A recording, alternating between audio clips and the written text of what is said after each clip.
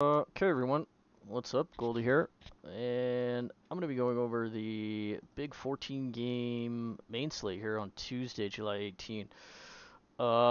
Back today.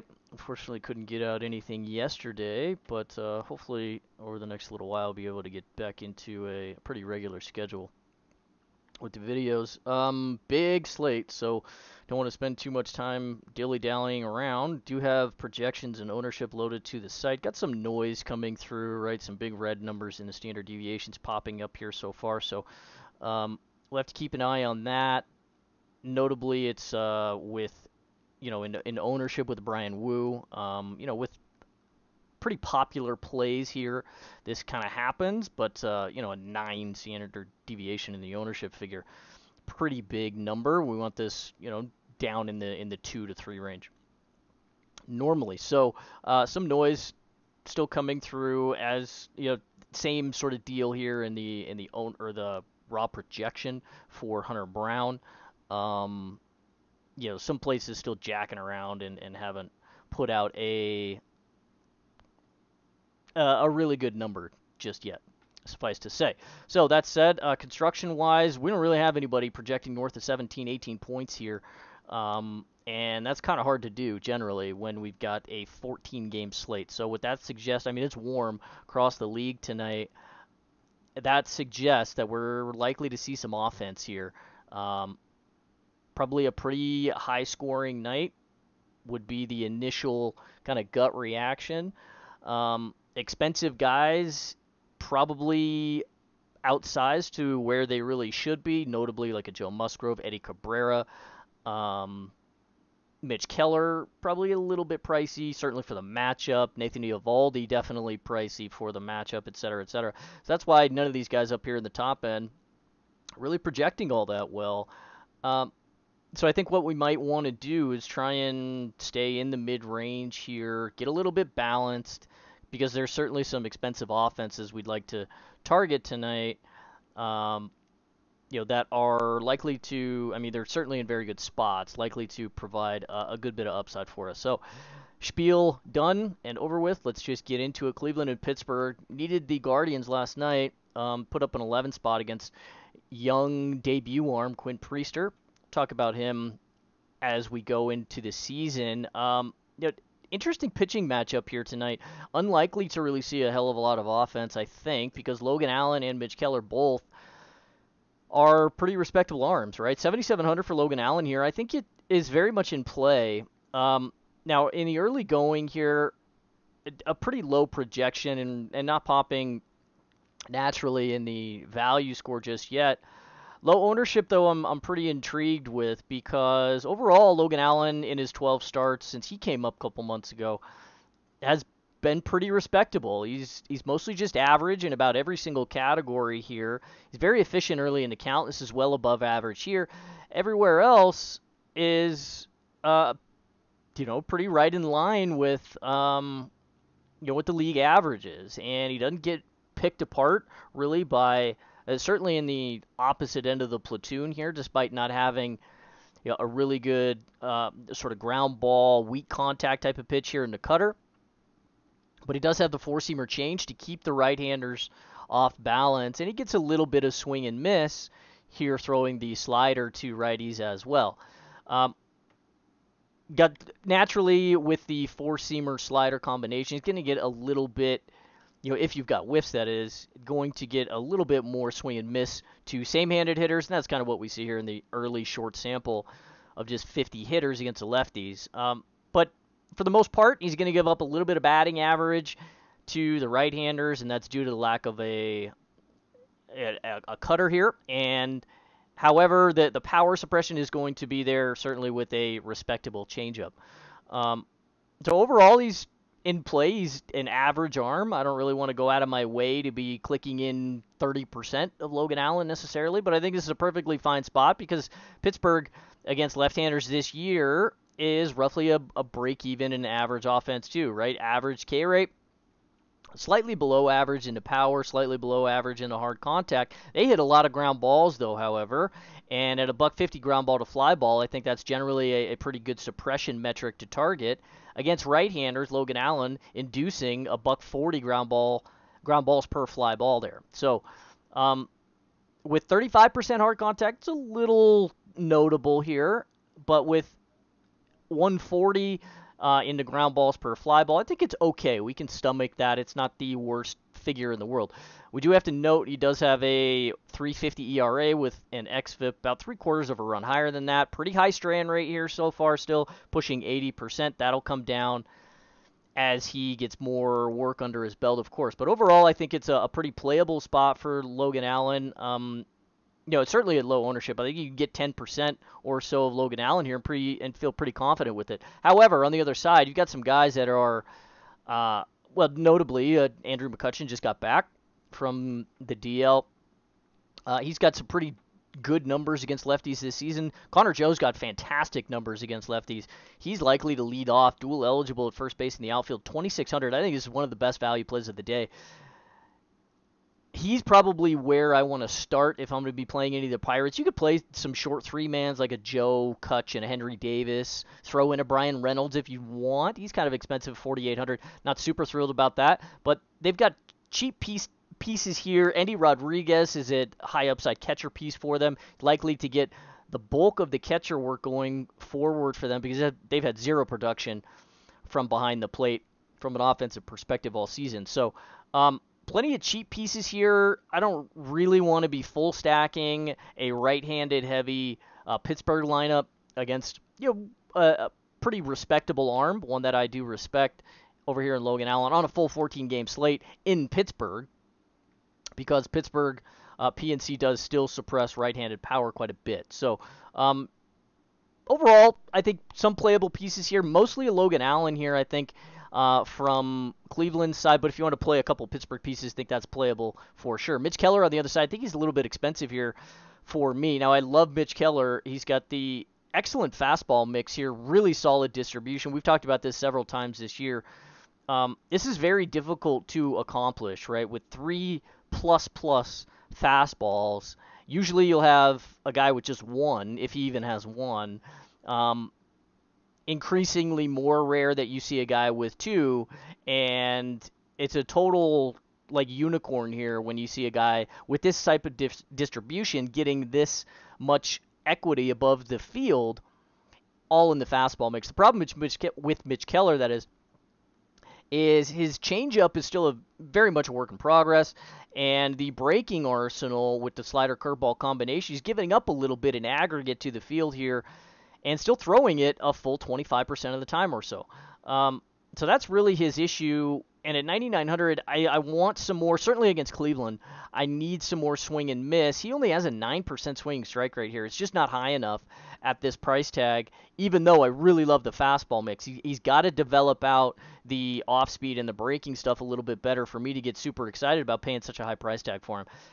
That said, he is 3% owned here, and if you want to get to a guy that's super efficient early in the count, that's got upside to blast through a pretty low upside offense in a decent ballpark to pitch in PNC, I think this is perfectly fine if you land on it. I'm not going to go out of my way to do this because I think the price tag is too high for the strikeout upside that he offers in this matchup, right? Just 19% here in aggregate against righties for Cleveland on the season. No power, no hard contact, and a lot of ground balls.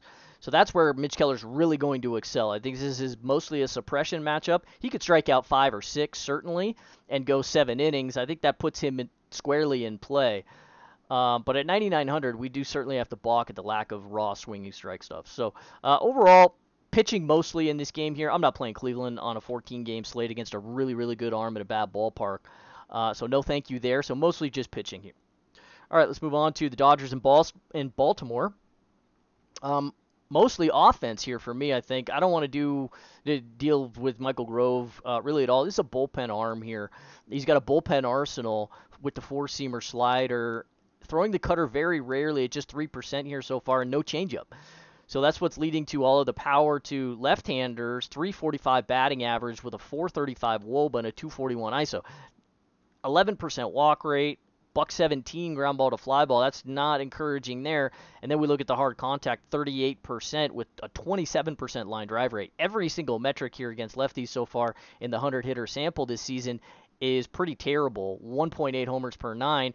He's got an aggregate 9.5% barrel rate. It's a little concerned. It's not terrible, but it's really not good. He's far, far better against right-handers, even though he's still giving up some balls in the air and some homers. So he's got some loud contact issues, and I don't want to deal with that against Baltimore. They're going to platoon very heavily here, and every single one of these guys, really in the top 6, has got fantastic numbers against right-handers this year. Gunnar in particular, really, really good numbers. 4,700. He's one of the best plays of the day, as he is usually leading off against a right-hander. Rutsch is fine at 52, kind of an average, not necessarily a value price tag for him, but he's fine to mix it in stack. Same with Santander at 45. Ryan O'Hearn, the best price-adjusted play, I think. We'll have to keep an eye on Cedric, still dealing with a quad, I believe, that he tweaked over the weekend. So keep an eye out for that, but full stack's certainly in play here against Michael Grove. It's going to be hard to stack the game, however, because I'd really like to go after Tyler Wells, too, with the Dodgers. It's mostly the price tags that are going to keep you off of full game stacks, because I'm not playing Tyler Wells either. Now, I really like the arsenal for Tyler Wells. The problem with him is that he's a pretty heavy fly ball pitcher, and he's got a homer problem pretty terribly. With an 11.5% barrel rate, he's got 40% hard contact nearly to the right side here. Gives up a lot of production to right-handers. Pretty good against the lefties because of the cutter here that he throws a full 20% of the time. Cutter slider combo gets him some whiffs, of course, but we want to be careful when we're dealing with a guy at a pretty high price tag here, 9,400 against one of the best offenses in baseball. He's got a homer problem and a full raw, 5% homer rate. That's an issue. He's not going to walk a lot of people, so it's for the most part going to be of the solo variety. Doesn't allow a hell of a lot of base runners. Doesn't give up a lot of average, right? Just a 220 XBA here, even though his realized metrics are a little bit lower, perhaps running a bit hot. But no matter how you slice it, a 220 XBA is a pretty damn good figure. Same thing with a 302 XWOB and a 220 X ISO. That's where we really start to get concerned. It's a 261 realized ISO to the right side of the plate. So if we are going to get to some Dodgers here, I'd really prefer to get to some Mookie, some JD Martinez, and some Will Smith. They're going to platoon for the most part as they do with like a David Peralta, Jason Hayward, but these guys have got pretty damn good numbers, at least respectable figures against right-handers all season. And it's not like Tyler Wells is going to be totally immune to giving up some balls in the air and a little bit of pop to the lefties either, right, with a 156 ISO and an 075 ground ball to fly ball. So you can mix in full stacks of the Dodgers. Full stacks, my preference would be Baltimore going after Tyler Wells. I just can't play him at this price tag in this matchup. It's going to be warm in Baltimore. I would not be surprised if this is the highest scoring game of the night. We'll get to a couple others, of course, but this is both of these arms are very much attackable, and you could see some crooked numbers get thrown up on the board. I want nothing to do with pitching here and offense only. I tried to build some game stacks here in the early morning, but it's going to be very difficult. You'd have to double punt on the mound, so you're probably going to have to pick and choose who you like the best. But I've got no problems getting to either side, and I'm going to try and get to as much as I can. Okay, let's move on. San Diego, Toronto, Joe Musgrove and Alek Manoah. Musgrove 9,600. I think he's overpriced too, certainly for this matchup. He's got far depressed strikeout stuff to the right side this season. 14 starts now. It's not like a short sample anymore. You got 79 and a third for him. Against right-handers, 145 hitters, give or take, just a 21% K rate. He does get some ground balls still, which is encouraging, at a $160 ground ball to fly ball. So that keeps him in play a lot. However, we want Musgrove certainly at depressed price tags for the most part. And of which 9,600 is not.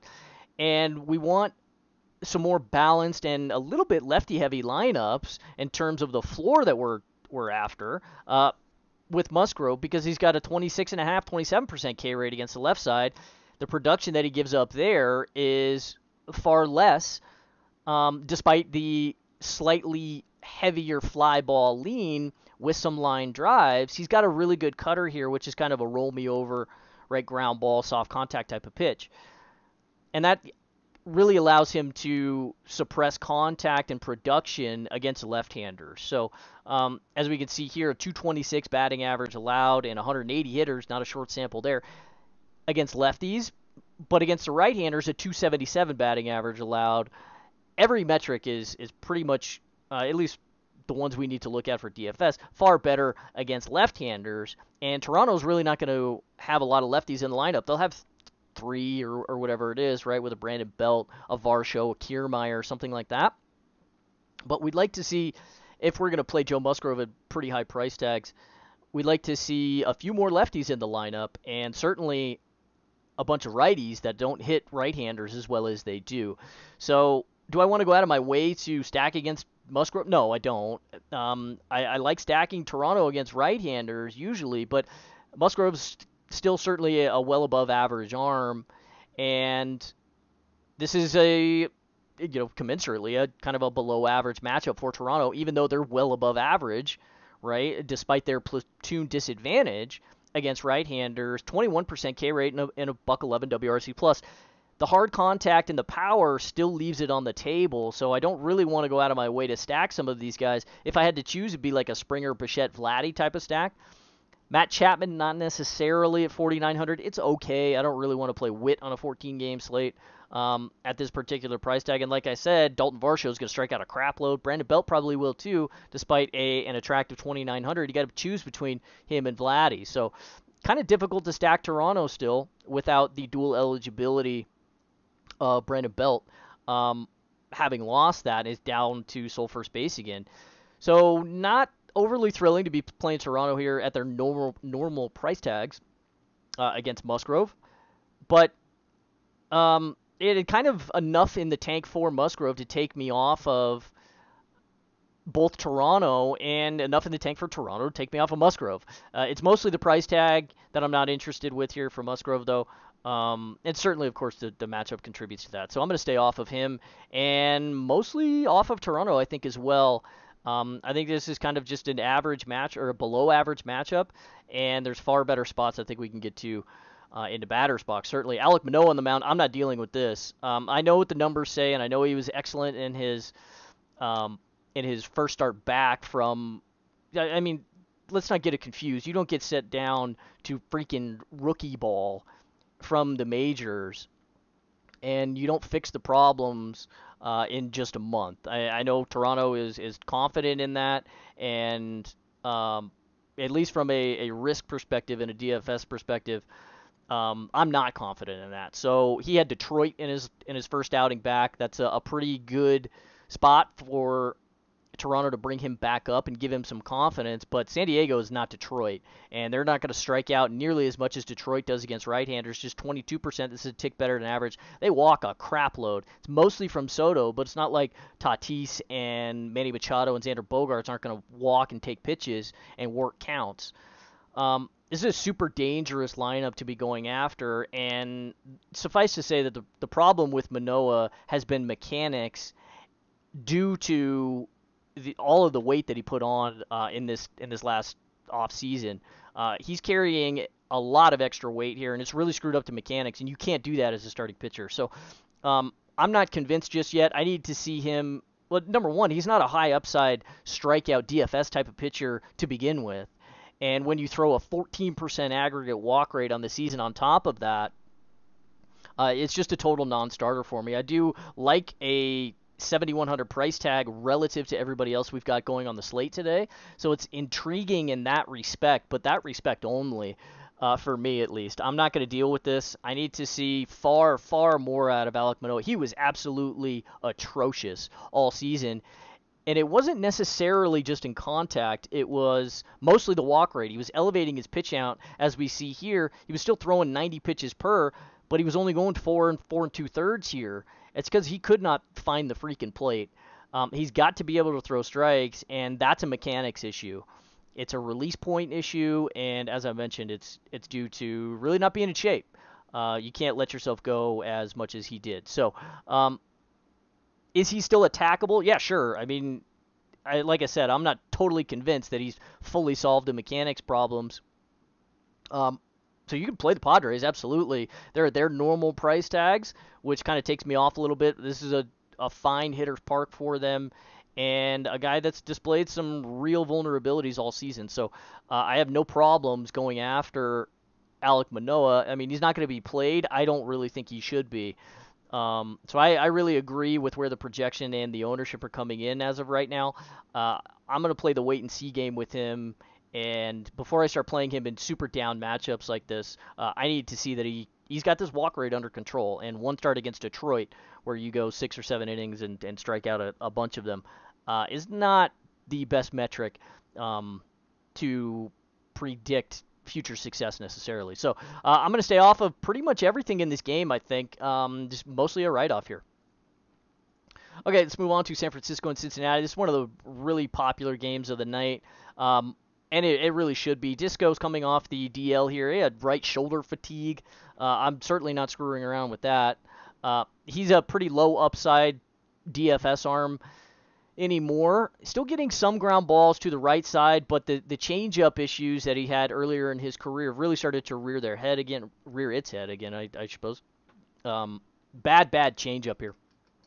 And that makes him really susceptible to left-handers, of course, and we do see that materialize here at a 182 ISO with a 289 batting average, 337 WOBA, pretty high figure considering that he doesn't walk anybody, right? Just a 4% walk rate to the left side of the plate. It's not throwing it past anybody, no swinging strikes, similar to a Mitch Keller, sub 10% swinging strike rate. We need more out of starting pitchers because they're going to pitch to a lot of contact, right? 82%. When you do that, you have to have a floor. You have to be able to throw it past people in order to earn those points back that you're likely to give up when you give up production. And Disco's certainly going to do that here. It's warm in Cincinnati, 80, 85 degrees. And this lineup is incredibly dangerous. They brought up another one of their very top prospects. This is, 3 on the year, I think, in Christian Encarnacion Strand. He came over in the Tyler Mahle trade from the Twins last season, and he's another infield piece, very, very high upside. Kid can absolutely rake. He is hitting from the right side, so we'll probably end up staying off of him. However, he's still at the Stone Min 2000. Unfortunately, you've got to pick and choose between him and Elly De La Cruz now because they're both only third base eligible. We'll see what happens with them. They've got 4 infielders here, CES, Elly, Matt McLain, and Johnny India. We're going to see the Reds might be difficult to stack going forward because they might DH some Elly, they might DH some CES. Johnny India is likely to be in there every night, but he's only going to be playable at second base. Likely the same with Matt McLain. So we'll have to see how multi-position eligibility fleshes out for the Reds going forward. Needless to say, tonight you're not going to be able to play all the guys you want to play and stack against Disco. It would be just the lefties, but you could mix in if you need an extra 4,500. I mean, that's a full 2 players nearly in an average here. If you need that kind of salary saving, go ahead and drop down to a CES. It's perfectly fine, even though Elly has far, far more upside from the left side of the plate against Disco. So Red Stack certainly in play here if you want to get to some TJ Friedl. I think he's still playable at 4,400. Jake Fraley as well, 49. Start to balk at the price tag a little bit, but Joey Votto, 46, going to cheapen it up for us a little, and I think is a very good spot. Disco back in Cincinnati. This is a small ballpark, and with a bad changeup in a downside of a platoon, he's likely to struggle quite a bit. So no Disco for me.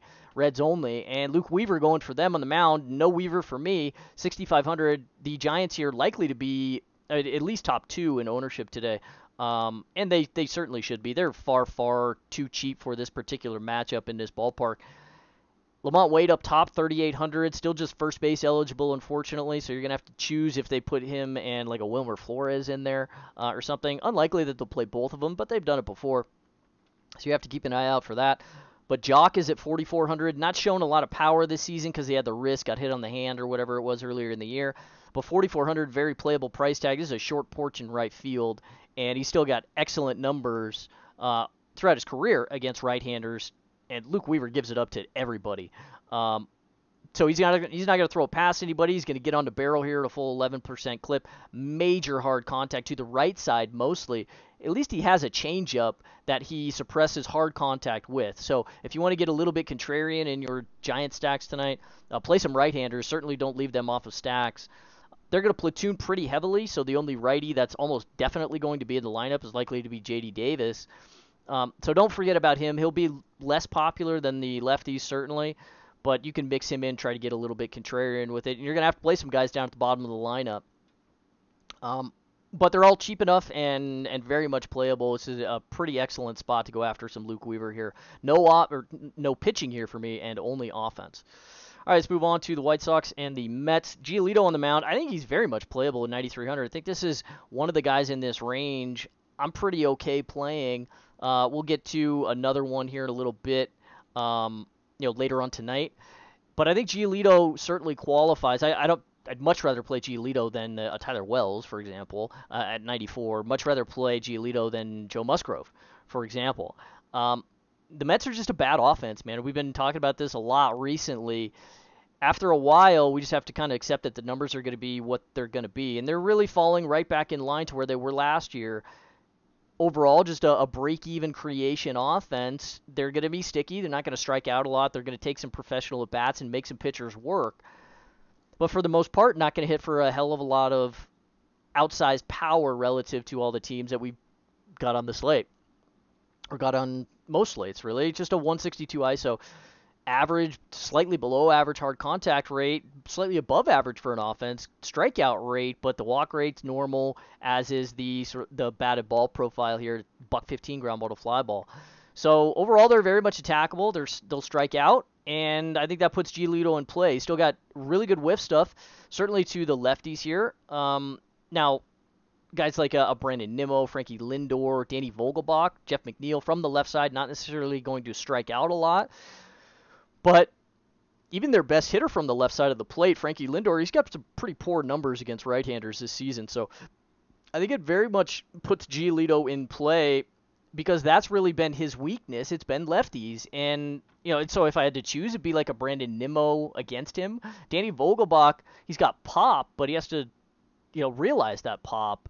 You got to make some contact here and stop, taking so many damn pitches and walking so much, in order to realize some of that production upside. So this is in Citi Field. Now it's warm right over in New York tonight, so we got to keep that in mind. That will play up pop a little bit because Giolito is still a fly ball pitcher with a fly ball lean. Give up a little bit of hard contact north of 30%, about 32% in aggregate, right to both sides of the plate. He's mostly attackable with the lefty, so if you want to get there, you can always play Petey. He's down under 5,000 now at 4,800. This is a damn good play against pretty much everybody in baseball. You could play a short little Nimmo, Frankie Lindor, Pete Alonso stack. Kind of expensive to be going after Giolito, though, with something like that. However, so not my favorite to be playing the Mets. I would rather just get to some Giolito, and at sub 10% ownership, I think he's very much in play. He's got 25 and 30 in the tank here. He could go 6 and strike out 7 or something like that, and maybe just give up a run, and really keep the Mets off the board. It's a bad offense, and I like going after them a little bit with high upside arms like Giolito. On the other side, Cookie has been far better, 6,200 for him. Now, he's in play at this price tag. Down here, he's probably going to be the guy we're most confident with, even though it's kind of a gulpy play. The issue with Cookie here, at least this season, he's been far better against left-handers. The changeup's been pretty damn respectable, to be quite honest. Even though he doesn't have a lot of raw swing and miss, right? Just 15% to the lefties, 17.5% to the righties.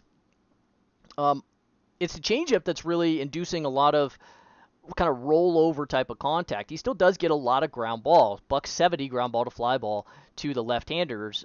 A little bit lower to the right-handers, and this is how we want to attack Cookie, I think. 270 batting average, 372. Whoa, that's a really, really big figure here with a 269 ISO allowed against right-handers. 37% hard, 2.5 homers per 9. Probably a little bit noisy for Cookie because he was dealing with the injuries or whatever. So you're likely to see these tick down a little bit, but he's got to find out a way to get more value out of this four-seamer slider combination in order to get some swing and miss, or at least get some more ground balls out of it. and give up far less hard contact. So that's how I want to go after Cookie here if we're going to do it. And unfortunately, even though he is in play at 6,200, and I am kind of attracted to this because there's really not a lot of arms that we're going to get super thrilled about playing down here in this range if we need to get down here. Like, he'd be the guy, but like the White Sox are going to platoon pretty damn heavily here tonight. They've only got three lefties, I guess, maybe four. That they'll throw in the lineup with a Gavin Sheets, Colas, Grandal if he even catches, and then of course Benintendi. Outside of that, their right-handers are pretty respectable hitters that don't strike out a hell of a lot. Tim Anderson, Luis Robert, he's going to whiff, of course, but he's Luis Robert. He's got the most upside of anybody. Eloy Jimenez is hurt again. Stop me if you've heard that before. Jake Berger's going to strike out against the guy throwing the freaking first, the throwing out the first pitch. So, there's a little bit of upside to keep them off the table for Cookie. That's why I think he's a little bit intriguing down here at this price tag. But undoubtedly, this is a pretty dangerous spot because he gives up so much production to the right-handers. And even though in aggregate for the White Sox this year, just an 84 WRC plus with some strikeouts and average everywhere else, they're going to still hit some ground balls. So I think that puts him in play, but I do think a piece here or there from the White Sox is in play as well. Certainly if Cookie starts to see any steam, he's not going to push even 15% or something like that. So I think that's probably how I'd like to side and just play a little bit of him. But I'm I'm not super comfortable with it, to say the least. So mostly just a Giolito here for me. Very little of the White Sox. A Luis Robert, sure, at 57. You can play some Tim Anderson. That's okay at 39. You got to be careful. You want guys that are going to be able to lift the baseball and try and get it in the air. And that's unfortunately like a Jake Berger who's got a 73% strikeout rate or whatever the hell it is. Andrew Vaughn's an okay play here at 37. So if you want to go like a short stack, Robert, Vaughn, Jake Berger, or throw in a Tim Anderson, something like that, I think that's okay. But mostly just Giolito and a little bit of Cookie here for me too. Going after the White Sox. All right, let's move on to Arizona and Atlanta. Zach Davies on the mound, no thank you. 6,900, just an absolute total non-starter for me. 19% K rate against Atlanta. We're just not doing this. He's got a 53% strike one rate. This is mostly the number that takes me off. It's the 10% walk rate. He's elevating his own pitch count. He's not able to go deeper than 4 2/3 in pretty much every start. Now, he had the injury or whatever, early in the season, etc. No matter. This is Atlanta. I'm not going after a very low upside arm in Zach Davies at a totally nonsensical price tag at 6,900. I think he's way overpriced. He'd have to be 4,900 for me to consider this. So no thanks. However, he doesn't have an egregiously high barrel rate, just 6% here, and that could take us off of some Atlanta. He does still induce some ground balls. Stays down in the strike zone with the sinker change combination, induces a little bit of swing and miss to same-handed hitters with the curveball, 23% K rate to the right-handers. Now, Atlanta's not going to strike out a lot, right? Over the last month and a half or so, they've only been striking out against right-handers at like an 18% clip. They've been outrageously hot. They're full 30 games over 500. This is the best DFS stack in baseball. Far better than the Dodgers, better than Tampa, better than Texas. Because all of these guys, when they get there, they hit the baseball over the wall. However, they do still have a slight ground ball lean, right, at a $125 ground ball to fly ball, and that's what Zach Davies does induce over here to $130 himself. So if you want to come off of a little Atlanta, I don't think this is bad necessarily, and getting some exposure is certainly warranted with some Acuna, some Austin Riley, some Eddie Rosario if you want to do that. Matt Olson, sure, he's the only like pure raw fly ball hitter on the team. And he's from the left side here, but he's 6,000. These guys are not cheap still. So if you want to get off of some of this, I think this is okay because there are plenty of other offenses. We talked about a couple already that we might consider getting to, notably Baltimore and the Dodgers, who are just far cheaper than Atlanta. I'm not playing Ozzie Albies second base 5,700. It's just not happening. I think he is not this good a hitter, and he's overperformed quite significantly to really where he should be. My favorite price adjusted, it's always Acuna, right? 6,600. I think he's still underpriced. Outside of that, it's Austin Riley, 5,200. Now, his numbers haven't been all that excellent this season, certainly against right-handers. But price adjusted, if you want to get to somebody in the top half of the lineup, in addition to Acuna, it's got to be him. It's certainly not Ozzy Albies, and you have to balk at Matt Olson at 6,000.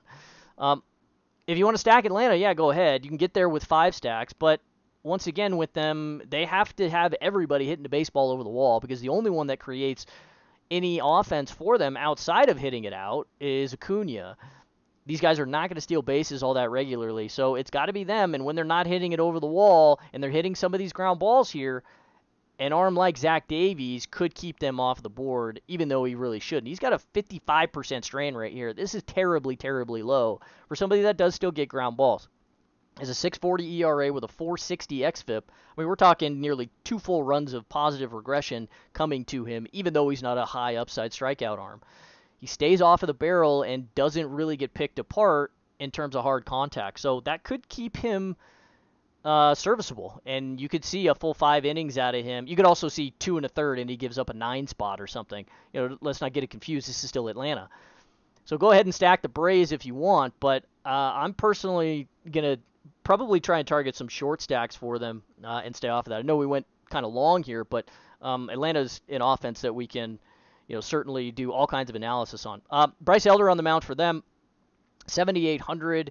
Now we're getting down into the price range with him where we're not just like totally writing him off. 7,800 is far more attackable. However, you just still have a 3.0 ERA with an xFIP here, a run a quarter higher than that, 81% strand rate. All of this is going to continue to tick down. We're continuing to see the ground ball to fly ball ratio drift downward. Against right-handers, it was north of 4 and pushing 4.5 earlier in the season. So we're seeing all of this tick down. The hard contact rate, however, is persisting against right-handers. It's still at 40%. Now, the ground ball to fly ball ratio north of 3, we still don't, totally balk at a 40% hard contact rate. But this is a huge, huge figure. And I've been talking about this with Elder for a long time. He's way overpriced, or he has been way overpriced for this type of contact profile. You cannot give up 38% hard contact. I don't care how many ground balls you get. You're eventually going to get picked apart in the line drives too. So still looking for more negative regression coming to Bryce Elder, certainly in the suppression and in the strand rate. Probably not so much in power, because it's really difficult for guys to lift the baseball and get it up over the wall, because he still stays way, way down. But the fastball mix here is overly attackable. Giving up an out to the field on the 4-seamer and another half an out here on the 2-seamer. So with some left-handers, it's certainly where we want to attack. And just a 17% strikeout rate there. He's not going to throw it past them necessarily. $130 ground ball to fly ball there with a 35% hard contact. So that's far more attackable. And lucky for Arizona, they've got a lot of lefties here they can platoon with. So full stacks, if I had to choose one in this game, it'd be Arizona with Jerry Perdomo, Ketel Marte, Corbin Carroll, and mix in an Alec Thomas, Jake McCarthy, one of the right-handers as well, 1 or 2 even, if you want to do that with an Evan Longoria, Lourdes, or a Christian Walker. Also playable in stacks, because this is a small ballpark down here in Atlanta, and it plays up power a lot when it's warm, and it's north of 90 degrees down there. So hot and humid means offense. And even against a high ground ball pitcher, I think you can go after that a little bit, because Arizona's not going to strike out a lot, just 20% in aggregate for them against right-handers this season. Super, super dangerous. So no pitching for me here in this game. Really just offense. Mostly the Diamondbacks, I think, at least in tournaments. And you can always play Acuna and Olson and Riley as these one-offs or anything like that. All certainly very much playable. Okay, let's move on to Miami and St. Louis. Eddie Cabrera is back. He had some, I believe it was shoulder tightness or shoulder fatigue or whatever the hell it was. No matter. He's 9,700, and he's got real problems in hard contact issues to the right side as well. He does get, however, a far lower or amount of ground balls, I should say, than a Bryce Elder, right, in the previous game. $150 ground ball to fly ball here for Eddie, and 44% hard contact. So we're going in the wrong direction. And, well, he's 1,900 more expensive. So I think this is a total write-off. He has a 53% strike one rate. Now, I love the raw whiff stuff from Eddie, and that gives him upside. But he's a young arm, number one. They do this with, like, a Braxton Garrett as well. like Sandy Alcantara, they just let him, throw 8 innings when he should throw 5. These young kids, they only let throw 4 innings when they should let him throw 6.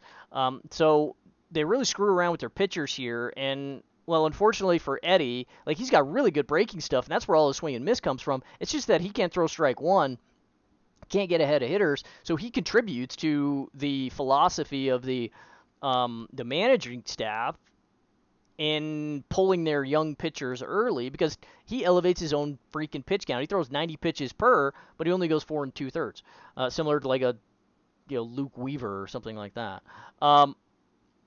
So we don't want to be dealing with a 52% strike one rate against the Cardinals. This is still a very dangerous offense, even though they are 12 games under and a garbage pitching staff. Their offense still very much capable. Buck 12 WRC plus, 21% K rate, Buck 80 ISO nearly, and they're likely to get a high upside power bat, I should say, and Tyler O'Neill back this evening. He's 3,700 in the middle of the lineup. Not my favorite going after him because, I mean, Eddie Cabrera is still a pretty respectable arm here, but he's going to give up pop to the right side. If you want to play some Cardinals, yeah, sure, but you want to play Goldschmidt at kind of an elevated 5,600 price tag for him. I mean, I say elevated. It's not like he shouldn't be 5,600 or he doesn't warrant a 5,600 price tag, but he should probably be like a 5,000, 5,100 or so in this particular matchup. Same thing with Nolan Arenado. You're paying normal price tags for these guys up above 5,000, which kind of takes me off a little bit. That said, if Cabrera's going to walk everybody, then I don't really care, and that puts full stacks in play with good hitters that don't strike out a hell of a lot in Goldschmidt, in Arenado from the right side of the plate. Throw in Brendan Donovan. He's cheap at 3,400. They've had him leading off. And they've got Lars in the middle of the lineup, sandwich between, I should say, Goldschmidt and Arenado. So they're very balanced here, lefty-righty, and they can make it super difficult on Eddie because this is a patient offense, and they still take professional at-bats. So no Eddie here for me at this particular price tag. He'd have to be probably 77. Even at 8,700, I don't think I'd consider this. I'd need him far, far cheaper than this to be stomaching this kind of walk rate and this kind of strike one rate. And there's just no depth from him at 4 1/3, 4 2/3 every start. So give me the Cardinals there if I had to choose, but not overly thrilled about going after him because he's still got a lot of upside. Jordan Montgomery on the mound for the Birds. 82. Yikes, man. They're probably going to have 8, maybe even 9 righties in the lineup, depending on what they do with Luis Arraez here tonight. I want nothing to do with that. I think the price tag for Jordan Montgomery against super right-handed heavy lineups, it needs to be a little bit lower than this for me to get excited.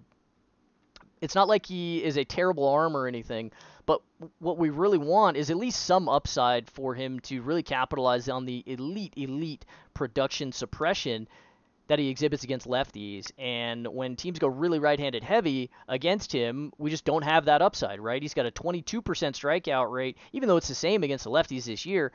The ISO allowed to the left-handers with the far reduced WOBA as well at 260. ISO is at 0.6. And that's if you've got any lefty whatsoever, you do not want to be touching them against Jordan Montgomery.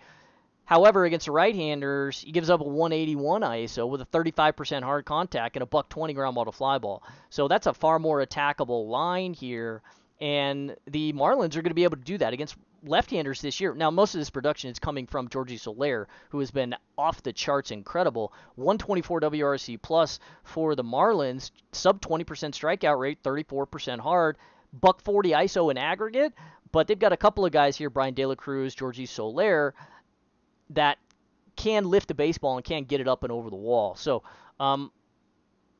that's kind of how I'd like to side here. It's mostly because of an elevated price tag and the number of righties that the Marlins are going to run out here against Jordan Montgomery. Even though I do respect him, I don't want to touch 10% of my teams here with him in a really, really difficult strikeout matchup for him to realize any sort of floor. So I'm probably just going to leave him on the shelf. Wouldn't be surprised if he pops because he's still a very good arm, and he's still super efficient early in the count. But it's the platoon disadvantage here that kind of has me concerned a little bit at a slightly elevated price tag. So If I want to play some of the Marlins, it's just going to be probably short stacks here. I don't want to play a lot of their righties because they don't usually have a lot of power, like a Garrett Cooper, even though he has shown a little bit more this year. Yuli Gurriel and Gene Segura, no power whatsoever from these guys. John Birdie, same thing. He can't even get on base enough to steal bases this season. So, I don't want to play anybody down at the bottom of the lineup. I just don't want to go out of my way to be playing Jordan Montgomery because they're all standing from the right side. So give me Brian De La Cruz, Georgie Soler, and maybe mix in a Garrett Cooper, or a John Birdie or something like that. But it's not overly thrilling, mostly just like one-offs here. Okay, Tampa and Texas. Should be a really good baseball game down here tonight. Two decent arms. Taj Bradley's been bad recently. His last 3 starts, he's had 2 difficult matchups, but he had one sandwiched in between those 2 against Seattle, and he got beat to shreds there too, or excuse me, against Oakland. Nope, I clicked on the wrong guy. That was Tarek Skubal. I'm looking for Taj Bradley. There he is. I believe it was Seattle. Yeah, it was. And he had he had Atlanta and Arizona. Getting a little tongue-tied here. Too many teams in the freaking league. He had Atlanta and Arizona, and he got beat up pretty good in both of those starts. Gave up 6 runs against Arizona and 4 against Atlanta, and the strikeout stuff was totally gone. It just kind of expected against those 2 teams. However, in that start against Seattle, he still only went 3 1/3, gave up 5 earned, and struck out just 3 in a far, far better matchup. This is Texas, another super difficult matchup, so I'm leaving him off the table too, or off my board today at 7,300. I just think he's overpriced for the matchup. I think he's going to excel in good matchups in general, right? Had a really good start earlier in the season where he struck out 11 and 4 1/3 against Oakland. He survived for 6 full innings against Baltimore, who is kind of attackable sometimes with high upside right-handers. Struck out 8 there, et cetera, et cetera. But in the first outing when he saw Texas in the early part of June, he went 3 2/3, struck out 4, which is great, but he also gave up 4 runs. So I think you could very reasonably see a similar outing from Taj tonight, even though he does have high upside whip stuff. Like you really can't go after that and target that with Texas. It's every damn one of these guys. They take really, really good at bats, similar to the Dodgers, similar to Atlanta. They're really tough outs. So I'm not dealing with any Taj tonight here at 7,300. I just don't play pitchers against Texas for the most part. Really, really difficult to go after them. A lot of power. Patient team, and this is a really high upside spot for them going after a pretty young arm. Let's not forget that Taj just came up about a month and a half, 2 months ago too. He's given up a lot of power to right-handers, so you don't have to just like click in Corey Seager, Nate Lowe necessarily, or whoever they play in the outfield, Jankowski or Robbie Grossman, whatever, from the left side. You can mix in some righties here and feel pretty okay with it. Semien, Addy Garcia, and Josh Young. Now, they're all very expensive, so I don't really want to go out of my way to be getting 30% of the Rangers here tonight or anything like that. But these guys are very much playable because Taj's given up a lot of production, 42.5% hard contact with a neutral ground ball to fly ball against right-handers. That's a full 290 ISO. Now, he's running cold a little bit. Let's not get it confused with just a 162 aggregate X ISO. And a 313 xWOBA, that's a pretty good number. 247 xBA in aggregate, that's a pretty good number. It's the power that he's giving up to the right-handers. He's just getting onto the barrel here. And that's pretty dangerous because you need to neutralize Marcus Semien, Addy Garcia, and Josh Young if you're going to pick through Texas. And you just got to hope that Corey Seager doesn't tear you apart. So this is a very difficult matchup for Taj. So I'm just going to leave him off the board here today. Nathan Eovaldi, 10-3. I think I'm probably going to do the same thing with him. Now, he's been very good this season. However, his last 6 starts or so have not been good. And I think we're finally starting to see the regression start to set in. In his last outing against Boston, went 5 1/3, gave up 4. He was good against Houston before that when he went 7. But the strikeout stuff is starting to drop off a table. Struck out just 3 in his last outing against Boston, 5 against Houston. These are lower strikeout matchups. But the Yankees are going to strike out a little bit, only struck out 5, less than a K an inning in that outing. Struck out just 4 in 6 innings against the White Sox. So he's been starting to downtrend a little bit in the strikeout department. He started out this season upwards 27, 28% or whatever, and this has totally fallen off a cliff. He's down to 21% against the lefties here, and he's still giving up the hard contact, the issues that have really plagued him in the past. Now, Now, he's still getting ground balls, so we can stomach a 34, 35% hard contact rate when he's got a buck 70 ground ball to fly ball. That's fine. However, this is still Tampa, and I don't want to play pitchers against Tampa either. Certainly at elevated price tags with guys that I think are likely to see a good bit of negative regression come to them. 2.80 ERA here for Eovaldi at a 3.65 xFIP. I think we're going to see some negative regression continue to sort of eat away at Eovaldi. Even though he's been very good this season overall, the last 6 starts, we need him to get right first, and we're paying a very expensive price tag. He's the most expensive guy in the day in one of the worst matchups. So I'm probably just going to leave him off. And like I said, he's not projecting very well with respect to all of the other guys in the upper range. I mean, I'd rather just play guys far, far cheaper that don't have to face Tampa here tonight, that don't have some negative run suppression regression coming to them. So they're going to platoon heavily, and that's the downside of his matchup, certainly. Even though he does still induce some ground balls, he's very much attackable there with some lefties. And this is kind of a hitter's ballpark a little bit, even though it does play kind of pitcher-friendly. I mean, when you got 2 offenses this powerful, it's going to play up offense, really no matter who you've got on the mound. And both of these guys are very much attackable. So I'm going to stay off of pitching and get to as much offense as I can, even though it's not overly thrilling because these guys are super, super expensive. Okay, Washington and the Cubs, Patty Corbin. He's another guy down in the 6K range that is playable, that you're really just like closing your eyes and not watching a game when you click him in. 6,300 for him. Unfortunately for Corbin, he's just not throwing it past anybody. Like at 15% aggregate K rate, he's suppressing a little bit, even though he's got a 5.0 ERA, 4.5 xFIP. It's not that type of suppression. It's mostly the hard contact suppression that I'm referring to, compared to last season at least. He's still giving up some pop and some production to the right-handers, 316 average, 365 WOBA. It's a big number, and a 173 ISO, also a pretty big number with a low walk rate. So these figures not buoyed because of the WOBA in particular, not buoyed because he's putting guys on base for free. It's contact, and he's pitching to 82% of it in aggregate. So it's not that he's super thrilling to be considering, but you can go after the Cubs with left-handers. Are we concerned about a floor for Corbin? Yeah, absolutely. If he gives up 2 runs, he's pretty unlikely to be able to earn that back. He would have to, strike out well outsized, probably 2 to 3 standard deviations above his average, in order to make up 2 or 3 runs that he gives up, and he'd have to run deep into a game, which is unfortunately pretty unlikely for Corbin anymore.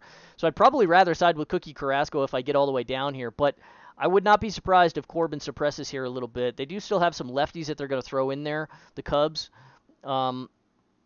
because frankly David Ross doesn't have any idea how to build an equitable lineup. So who knows what the hell they're going to do. Like, he might lead off a freaking Mike Tauchman again for some stupid reason or whatever.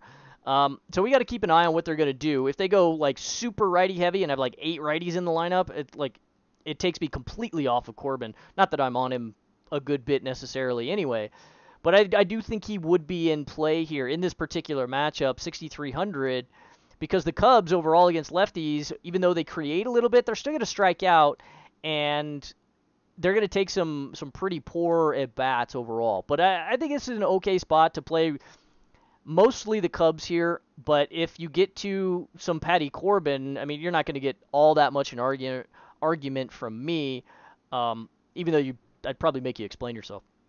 So that's how I'd probably like to get to it. It's mostly the Cubs, but really just because of their pricing. Nico's still a little bit spendy at 47, but Seiya Suzuki's down to 32. He's been terrible since he hurt the neck. And Ian Happ really hasn't shown any power this season. Then you got Belly in the top half as well. So overall, those 3 guys, Suzuki, Happ, and Belly in the outfield, I mean, you don't want to play all 3 of them because you're taking up all 3 outfield spots, and it's kind of a down matchup for them a little bit. Nico, yeah, you can always play him, and then you've got Yan Gomes. I mean, you're not super thrilled about playing him, but you will be in the 5-hole in all probability, but, are we really jacked about doing this? Not necessarily. Patty Wisdom and Chris Morel are, of course, the big homer, power upside bats for you, but do we really want to go out of our way and get a boatload of Patty Wisdom down in the 9-hole? Yeah, probably not. So not overly thrilled with the Cubs, to be quite honest, and that's why I think Patty Corbin could be in play a little bit. Jamison Tyon on the other side, 6,800. ugh, I really don't like this price tag. I wish he were down here in the 62, 63 range, like Cookie and Patty Corbin, because at 68, I think in this strikeout matchup, it's really kind of dangerous. He's got really terrible splits here against left-handers, and Washington's going to platoon pretty heavily. They'll have like 5, even 6 lefties in the lineup tonight. C.J. Abrams, they've been leading off a little bit. Luis Garcia, they have unfortunately relegated him down to like the 8-hole, even against right-handers. He's been very cold over the last little while since his early season numbers. But Jamer's still been good. Hit another bomb yesterday. Dom Smith has shown a little bit of upside. Let's not get carried away with it. But same with Corey Dickerson. These guys are cheap, and they're all hitting from the left side of the plate. And Jameson Taillon's numbers against lefties this year: 328 ISO with a 16% K rate, 12% walk rate, 33% hard contact, 065 ground ball to fly ball, 3 homers per 9. No, thank you. Against a really low strikeout team and a pretty dangerous sort of platoon team from Washington over here. There's a lot of guys that are cheap and have upside at their relative price tag, certainly in this particular matchup. So if I were going to get to full stacks, it wouldn't really be the Cubs stacking against Patty Corbin. They're likely to be more popular than the Nationals here. I just throw in the Nationals, play Keibert Ruiz behind the plate. That's okay, even though he doesn't really have any power either. I'd probably rather get to Washington here than the Cubs. So for the most part, going to stay off of pitching, that is. I'd like it if Taillon were a little bit cheaper here. It's a fine suppression matchup for him if he can run deep into a game. But if he starts giving up production and starts walking people, he's got a 12% walk rate to the left side. Like, no thanks. It might be a long night for Jameson Taillon over here. So I'm going to stay off of pitching for the most part. Maybe mix in a couple Patty Corbin pieces, and I'll have some like one-off Cubs pieces or something, maybe some short stacks. But Nationals mostly for me here, I think, even though I generally don't like playing Washington on a full slates, to begin with. They're in play. Okay, let's move on. Detroit and Kansas City. Interesting game here, too, at least on the mound. Tarik Skubal is back for his, third start, I believe. And he's been fine. He's got 4 innings in his previous 2 starts. He's a high strikeout upside guy. And, obviously he's not going to be a 40% strikeout guy. This isn't, a Spencer Strider we're talking about or anything. But he is a 27-28% K guy. And could we see that realized here against the Royals? Yeah, I think so. Despite the fact that I've mentioned several times this season, I want to be careful going after the Royals here with left-handers. They still make a lot of hard contact. 35% is well above average. They're not going to hit for a lot of power because, unfortunately for them, a lot of the hard contact does come on the ground. In aggregate, yeah, it's not fleshing out necessarily, but their best hitters are really Bobby Witt and Salvi Perez, from the right side of the plate at least. And, Salvi's going to hit some fly balls, and, Bobby Witt, unfortunately, he'll hit a lot of ground balls. He's down to 4,400, though. That makes him far more playable than the 6,000 or wherever the hell he was, most of the season. Salvi is, I believe, out. I forget what exactly happened to him. Yeah, he's day-to-day, and he's strained a hammy, and that's what it was. So probably not going to see him tonight. Likely to see Freddie Fermin behind the plate. So he'll be up at the top of the lineup at a cheap 2,700. I don't think it really matters, though. I would much rather play Tarik Skubal here at 8,400. What I'm really concerned with is depth and them letting him go deep. Could he strike out 7 or 8 in 5 innings here? Yeah, absolutely. But I need 5 innings, and at 8,400, we got to have at very minimum 5-inning floor here when we're eating this kind of price tag. So I have to keep an eye on that. I think that puts him squarely in play, certainly, if he can go 5 innings, because Kansas City's still going to strike out here, right? Excuse me. 25% aggregate strikeout rate on the season despite the hard contact. They just don't create, because the only guy they've got that's going to steal bases, really, is Bobby Witt. So, excuse me. Going to be difficult for the Royals, certainly without Salvi, to put together a lot of offense. So I think Tarik Skubal is very much in play here, and if sub 15% ownership, I'm okay getting to some of him. Unless it comes out that he is going to be limited once again to about 4 innings, I think you can mix in some of this to your pools. I wouldn't get super crazy with it and 25% of your teams or anything. But 15 to 20% I think is probably pretty okay in this 80, mid 8K range or so. Daniel Lynch on the mound for the Royals, 6,300. He's another guy down here in the low 6K range I think could be in play. Now, I want to be really careful going after the Tigers here with left-handers that have some real serious problems against some right-handers. Historically, Daniel Lynch has given it up in spades to right-handers, and that's not really changing this season. Excuse me, not really changing this season. The Tigers make 37% hard contact nearly against lefties this year, 94 WRC plus. Not the worst team in baseball. Just a 22-23% strikeout rate. It's right around average. .160 ISO, right around average. So with a neutral ground ball to fly ball and a lot of hard contact, I want to be really careful with Daniel Lynch here if I get to any of him. I'm probably going to stay off of it because I don't like going after the Tigers usually with super high variance left-handers like Daniel Lynch that don't have a hell of a lot of upside. He's not going to throw it past a lot of these guys. What would put me on to him is the really good changeup value. He's got a very good changeup. It's the fastball sort of four-seamer cutter mix here that's really leaving it on the table and why he's giving up so much power. Cutter is bad. Slider is bad. Doesn't really have a raw swing and miss pitch, even though he stays down in the strike zone against right-handers a little bit with the changeup. He gives it all right back in terms of ground ball to fly ball ratio with a four-seamer and a cutter that he can't get in on the hands to right-handers. So overall, the arsenal not super impressive with Daniel Lynch, and that's what leads to so much production, 35% hard and the 0.75 ground ball to fly ball to the righties. So I think you can play some right-handers here from Detroit. In particular, Matt Vierling, he's fine up at the top. Javi Baez, I'm totally staying off. I think he stinks, and he's still overpriced. He should be 3,400. But you could play Torque at 37. It's all right. Unfortunately, just sold first base. And at 37, probably like him a little bit cheaper as well. Andy Ibanez, price adjusted, got to be the favorite, I think. He's got fantastic numbers against left-handers this year. Second base and outfield eligible, but unfortunately he's going to be down to like the 6 or the 7 even. So not super thrilling to be going after the Tigers here. Probably just one-offs. I think for me, from the batter's box perspective, you want to mix in maybe a Daniel Lynch here or there. Yeah, he could pop for 20, 22 points here. But not overly thrilling to be playing really anybody for me outside of Tarek Skubal, because I think he's certainly got the most upside of anybody in the game. Okay, let's move on to Houston, Colorado. Similar to San Francisco and Cincinnati, it's going to be another popular game as it is pretty much always, and I think we can go after everybody in really for the rest of the season against Colorado. Everybody on their pitching staff is either hurt or young or bad, or a combination of those three. So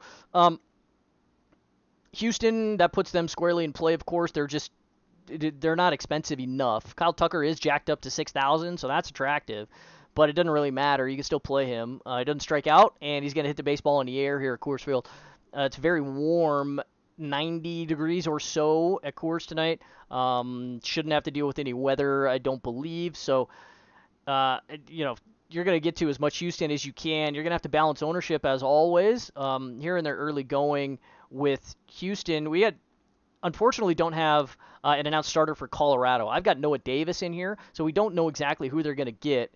I do have Davis. It could just be a raw bullpen game for them, and they might throw out like a Matt Cook.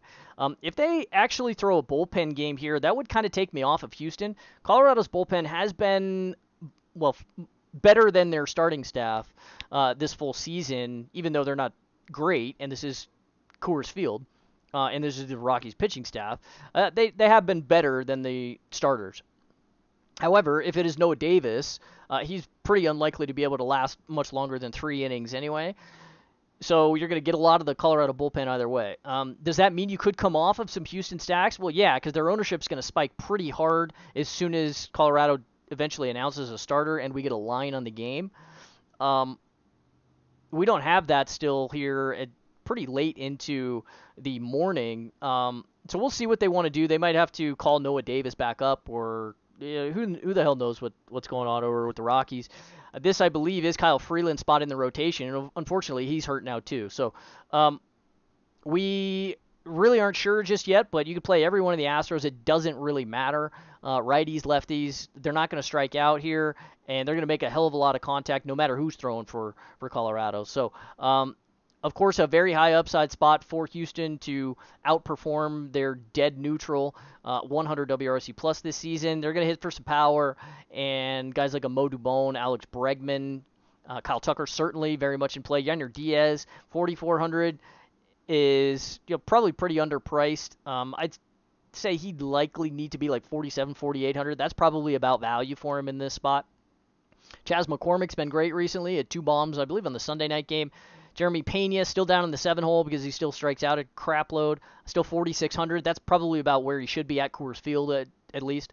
So I'm not super thrilled about full stacking Houston because I don't really like the lineup, to be quite honest. I don't want to play Jose Abreu, at sole first base. He's going to be probably far too popular than his numbers really merit just because he's at Coors Field. He kind of sucks. At least his numbers do this season. So it's really like the top 3 guys, missing Jordan Alvarez and Jose Altuve, really it takes me off of Houston in a lot of scenarios, even though they still make a lot of contact and are a high upside team.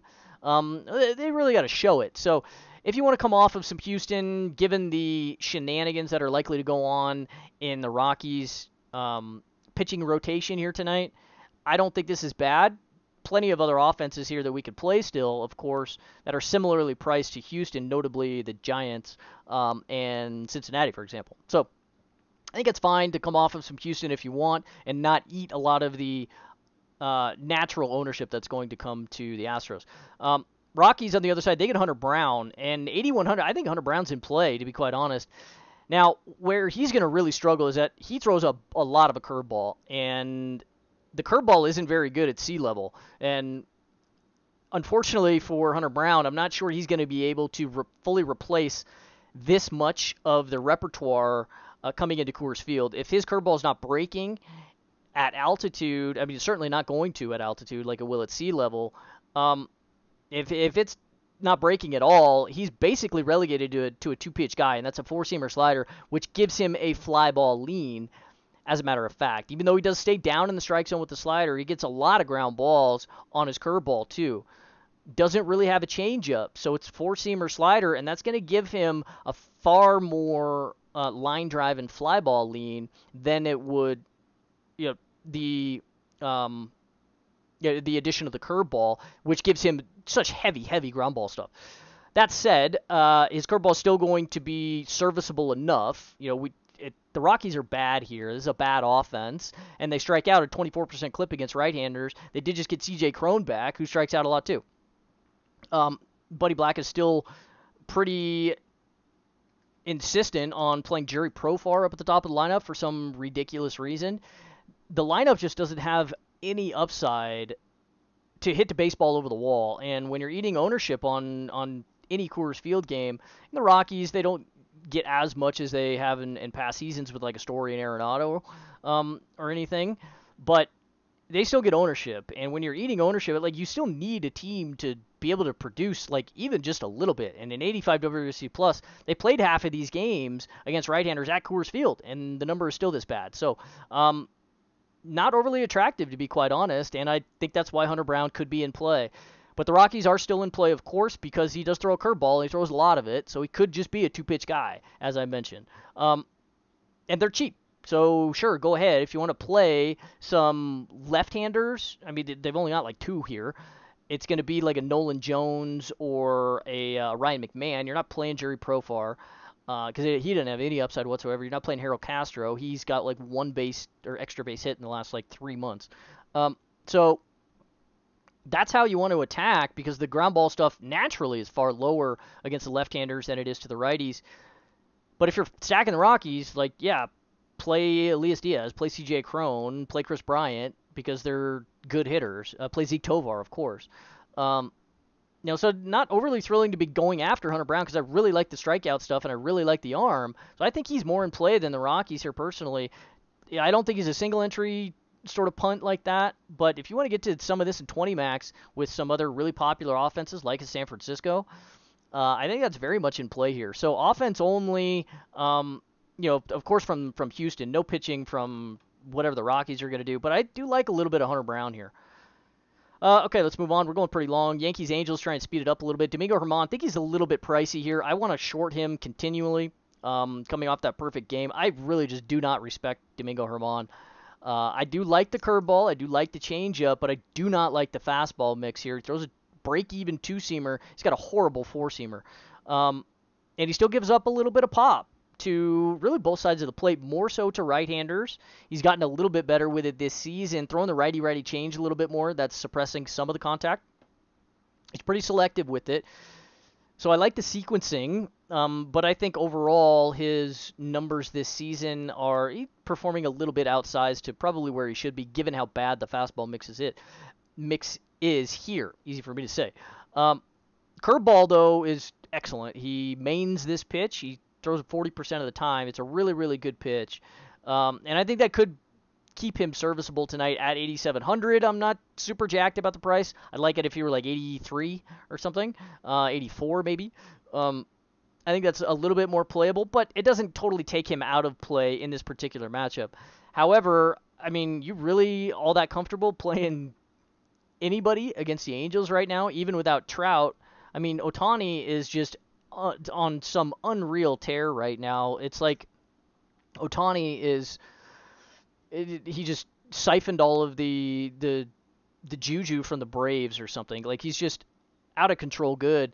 And he's 6,400. I think he's about 500 at least underpriced. So I want to play some more Shohei Ohtani once again, even against a really good curveball changeup combination. There's whiffs there, and some of these guys from the left side of the plate, Moniak and Ohtani, are going to strike out. Did just bring up a young Trey Cabbage, dual eligible kind of corner infield piece. He's 2,200. You can mix him in with lefties if you want to play platoons. I'd rather get to a couple of righties too if I can, and that's mixing in a Taylor Ward. Zach Neto, they'll probably lead off again, 2,800, something like that. Or a Hunter Renfroe. He's perfectly playable, and he strikes out about 20% clip against righties. So do I want to full stack the Angels? Maybe not, because like I said, I do still kind of respect Germán's arsenal, even though I don't really, respect him as a DFS pitcher a lot of the time. I do kind of have to admit that he is really turning a corner, and the power suppression has been far better this season. Hard contact been far better this season than it was last year, for example. So he's in play.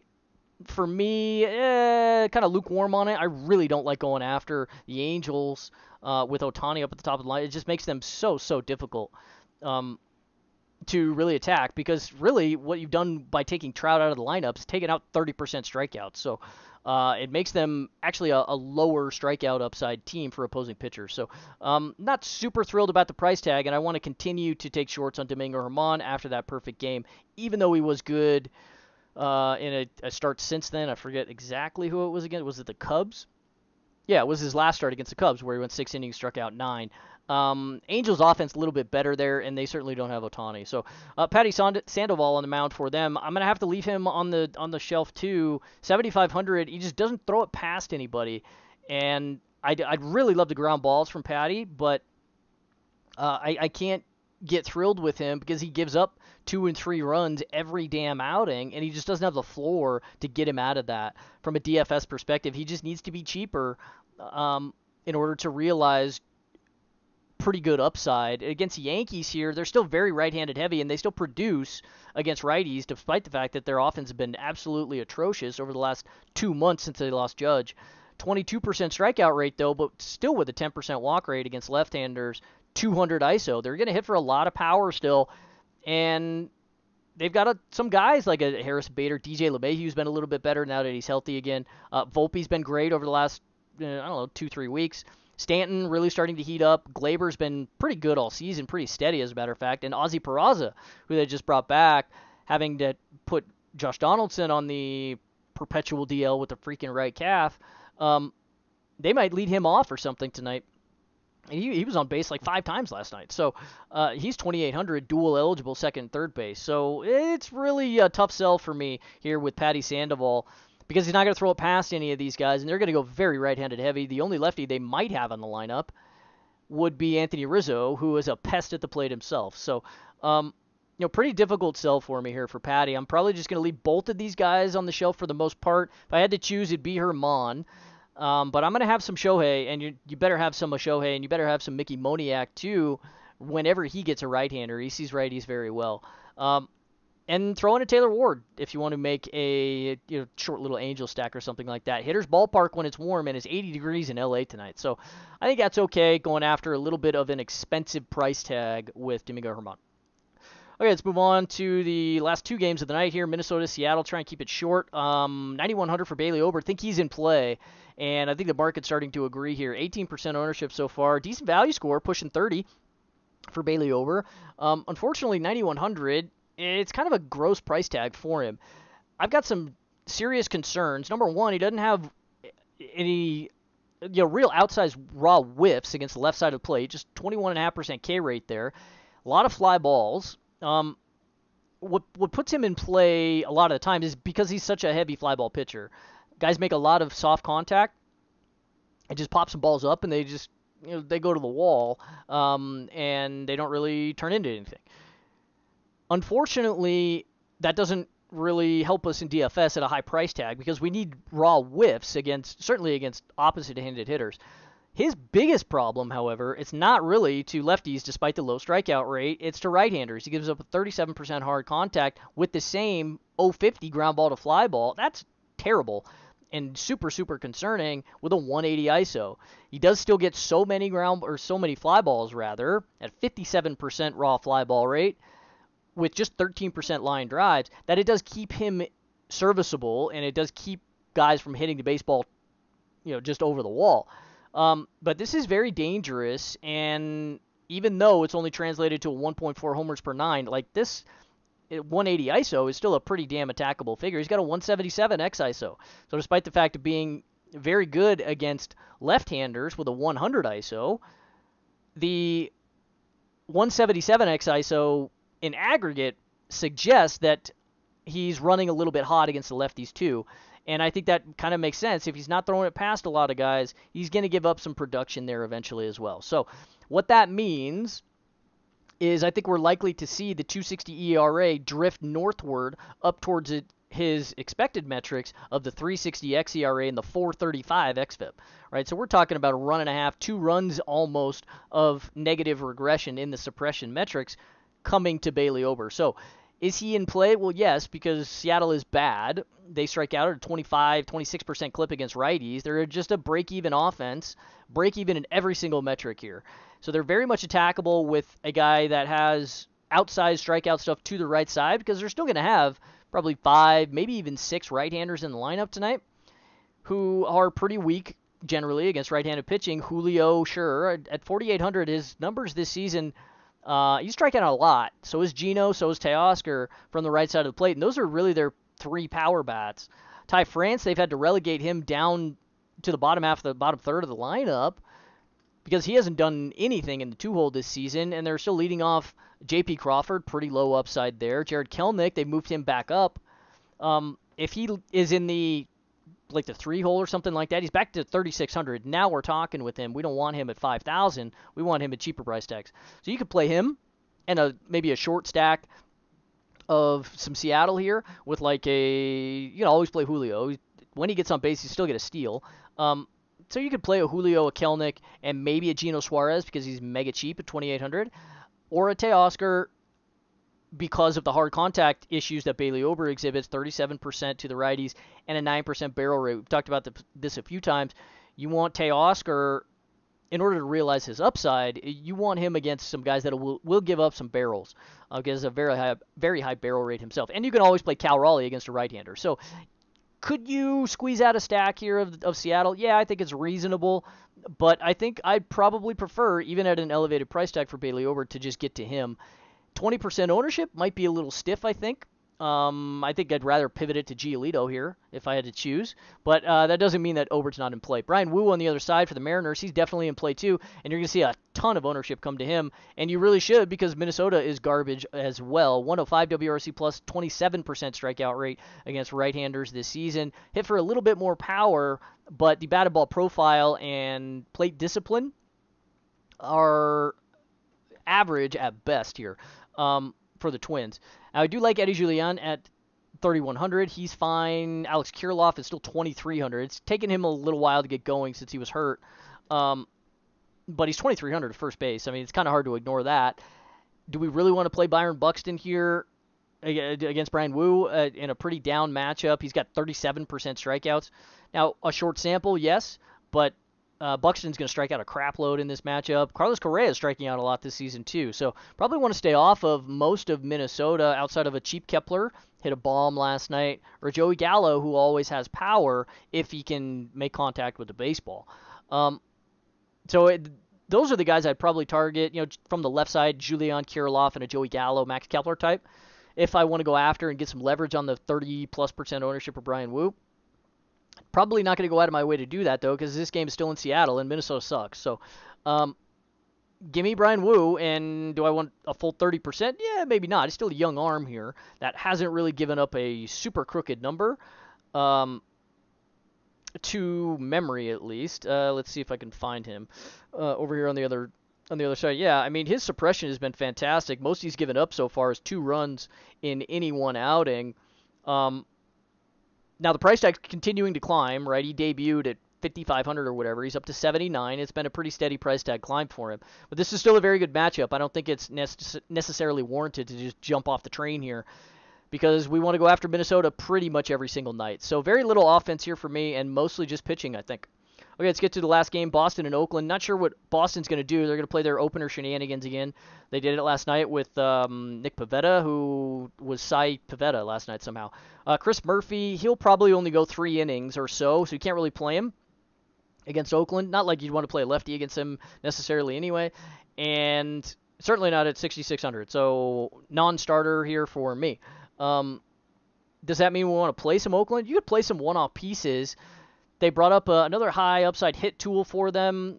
High upside, for Oakland standards, I suppose. Zach Yeloff at second base. He's cheap, 2,900. Jordan Diaz still at second base as well. You got to choose between those two, but he's 2,300. Brent Rooker still 3,300. Every one of these guys, if you need to get super cheap with a secondary stack or just a one-off piece, you could play some of these cheap middle infield types of pieces, or a Brent Rooker or something. Nick Allen's at shortstop. He's 2,100. Really good value plays there. But this game is, in 60 degrees in Oakland tonight. Pretty hard to realize a lot of raw power upside. So getting there with full stacks of Oakland, even with right-handers, going to be pretty difficult. Probably don't want to do that necessarily. But I think they're very much in play. Brent Rooker's just got to be the favorite. He's got the most raw power upside of anybody here, and he's 3,300. So I think that's playable if you need to land on something like that. So no pitching for Boston here for me. Luis Medina, no pitching here for Oakland for me here either. 6,100. Now, he was excellent in his last appearance. It actually was against Boston. I'm not sure, I can't remember off the top of my head if he came out of the bullpen or if they used him as a traditional starter. I think he was a traditional starter, even though sometimes this season they have used him out of the bullpen to really calm the strike one and walk problems. He's got some serious contact issues to the righties. 37% hard contact, 262 ISO allowed, walks to both sides, 11.5% in aggregate, and really concerning numbers. Super, super attackable. Not all that much better against left-handers, 12% walks there, and a 175 ISO north of that with just an 18% strikeout rate there. This game is in Oakland, and like I said, it is 60 degrees. If you are counting on Medina having back-to-back good starts or good appearances against the same team that he just saw a week ago in his last appearance, go ahead. Pivetta just did it last night, but Pivetta got Oakland, and Medina, however, gets Boston, right? So it's a little bit of a different dynamic there. So do you want to play Boston? I don't really want to play him in full stacks, to be honest, because it's in Oakland. It's 60 degrees, and it's kind of a break-even offense, so I'd rather get to other offenses in full stacks, but most of these guys are still very playable. Devers is 5,000. This is a steal price tag for him against pretty much everybody. Yoshida at 4,300. Same thing with him. He has a 12% strikeout rate. You play him against everybody.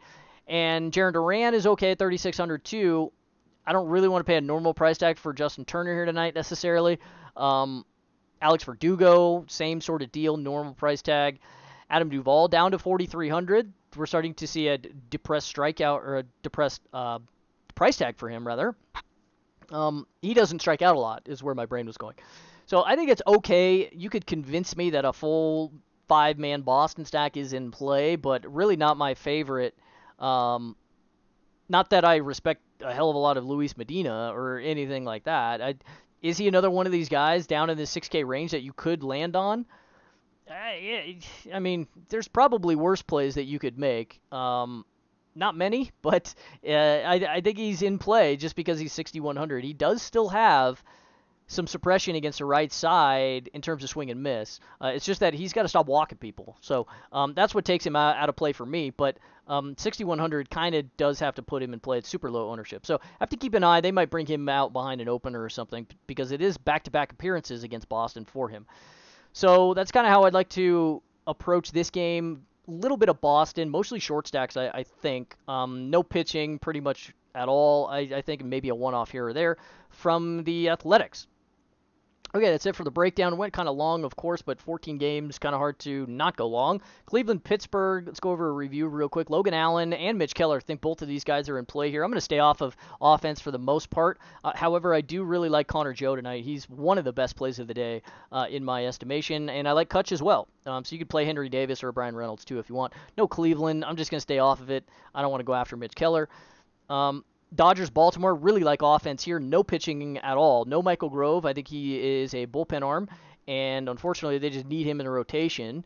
Tyler Wells, he is a rotation arm, but he's got a real serious homer problem. So give me all of the offense that I can get in this game and no pitching whatsoever. San Diego, Toronto, I'm going to stay off of pitching here too. I don't want to touch Alek Manoah. I think he's bad, and I never thought he was all that good, to be honest. Joe Musgrove, I think he's just too expensive for this particular matchup, even though I do kind of respect the arm here, not necessarily against righties. He's got a really good cutter, so I want more lefty-heavy lineups against Joe Musgrove, or if I'm considering playing Joe Musgrove. And Toronto is certainly not that. So, do I want to play offense? No, not really. I want to play some San Diego, I think, and take some shorts against Alek Manoah. Let's cool it on the 8 strikeout game against Detroit. San Francisco, Cincinnati, offense only, of course, against Luke Weaver and Anthony DeSclafani. Play everybody, play whoever, and play as much of them as you can. There should probably be a lot of runs scored in this game tonight. White Sox, Mets. I like Giolito. Maybe a White Sox piece here or there, but man, Cookie Carrasco might really be in play here tonight. I mean, this is kind of gross. I really don't want to do this, but I think he kind of has to be in play here. He's just kind of by default the best option of anybody down in this range. Mets, yeah, Pete Alonso at 4,800 because he's Pete Alonso and he's 4,800. But lefties is who I mostly want against Giolito, and I don't really want anybody else. Maybe a Brandon Nimmo. I mean, I guess. Arizona, Atlanta definitely, but Arizona too in full stacks, I think. Atlanta mostly short stacks for me. I want nothing to do with Bryce Elder. I think we still need to see some price tag and some production regression come to him. So I'm going to stay off of that, I think. And I don't play pitchers for the most part against Arizona. Zach Davies, absolutely not. But you could come off of Atlanta because he does still get some ground balls. It's not totally out of the realm of possibility here. Miami, St. Louis. I've been kind of on Miami a good bit recently. I'm going to go right back to Jorge Soler. I'm not going to play any Eddie Cabrera because I think he's overpriced and he walks too many people. Jordan Montgomery, I'm going to stay off of this too because he is very likely to see about 8 right-handers, maybe even 9 right-handers tonight. So at 8,200, I think it's maybe a little pricey for that. Tampa, Texas, no pitching here for me. Eovaldi just because he's expensive. Taj because he gets Texas. And, well, Eovaldi, I would consider playing him against Tampa, if it were not for the price tag, I guess. But, I wouldn't be happy about it. So really offense only here for me, but these guys are expensive. I'd rather play the Dodgers. I'd rather play some Atlanta if I had to choose, but that makes these guys really good tournament plays. Very, very good offenses here. Washington and the Cubs.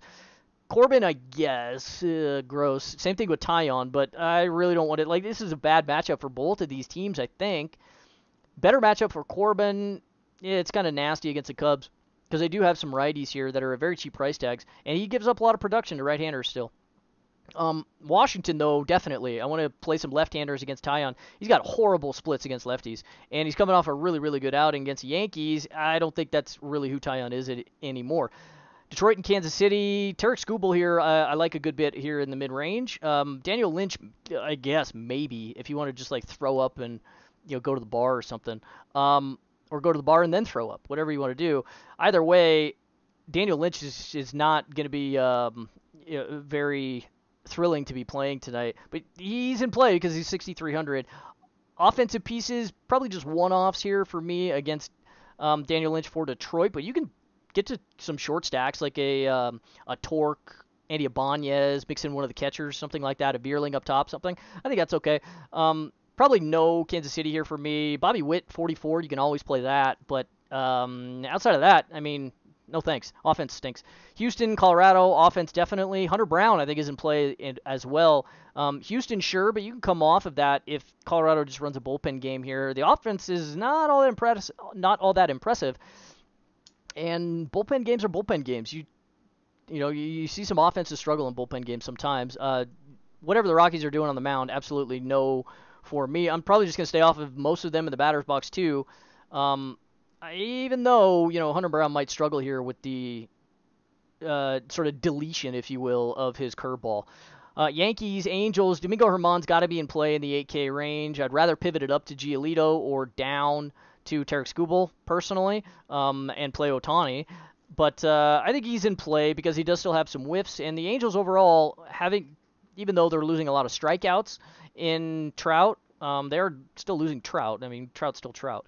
So Patty Sandoval on the mound for the Angels. I just can't do it against probably 8 right-handers here that the Yankees are going to throw out. I think you get some maybe fishy Yankee stacks here. Play an Ozzy Peraza, Stanton, Bader.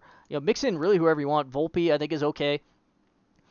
You need guys that get it in the air because Patty still does induce a lot of ground balls. Minnesota, Seattle, Bailey Ober and Brian Wu both in play for me. Just short stacks or one-off pieces as leverage on the other side, but mostly just pitching here for me. Boston and Oakland, mostly just short Boston pieces, one-off of Oakland here or there. No pitching whatsoever.